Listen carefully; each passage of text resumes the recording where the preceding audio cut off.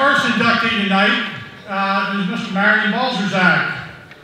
Mr. Balcerzak, in his playing days here, was called the Sherman Tank of the offense and defensive line.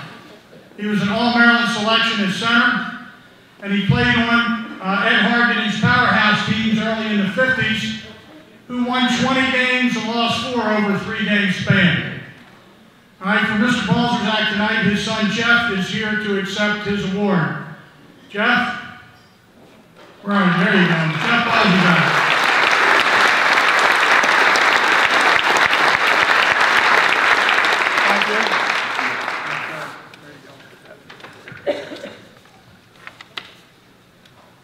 On behalf of my father, Marion Balcerzak, I'd like to thank the Hall of Fame Committee for selecting my father for this tremendous honor. It's a wonderful tribute to what my father was able to achieve during his high school years here at Loyola Blakefield. I'd like to take a moment to thank all the people who wrote letters of recommendation for my father. Andy Wagner, Joseph Trinity Sr., Francis Colas, David Greenwood, Salvatore Fertitta, John Hartnett, Douglas Foreman, Robert Zemecki, Ted Marchibrova, his quarterback at the University of Detroit, and all those who helped support him. We are grateful for their support. I'd also like to thank my uncle, Ed Balcerzak, who's been our family standard bearer and carried the torch across the finish line for my father. Thank you, Uncle Ed. During the 1950 varsity football season, when my father was a senior co-captain of Loyola's championship team, my Uncle Ed was a sophomore varsity player. I can only imagine how proud my grandparents, Marion and Cecilia Balcerzak, with their 2 sons, playing football for Loyola's varsity team that year. After my father graduated from Loyola with honors, he had an important decision to make, whether to accept an academic scholarship at Johns Hopkins or an athletic scholarship to the University of Detroit.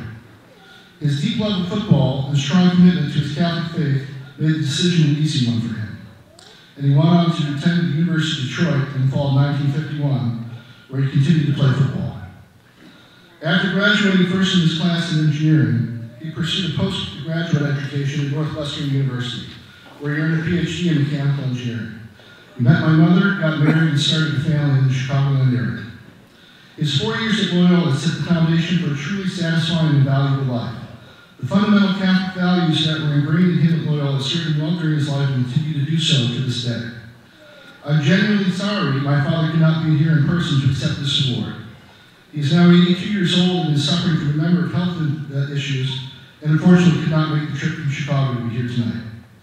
In a different time, I'm certain that he would love to have been here to accept this honor in person, and to thank all of you present who made this night possible.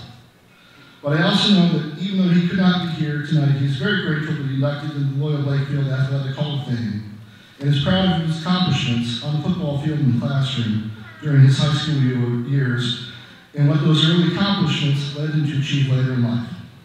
My father's signature words of advice to his children and his grandchildren are "make us proud."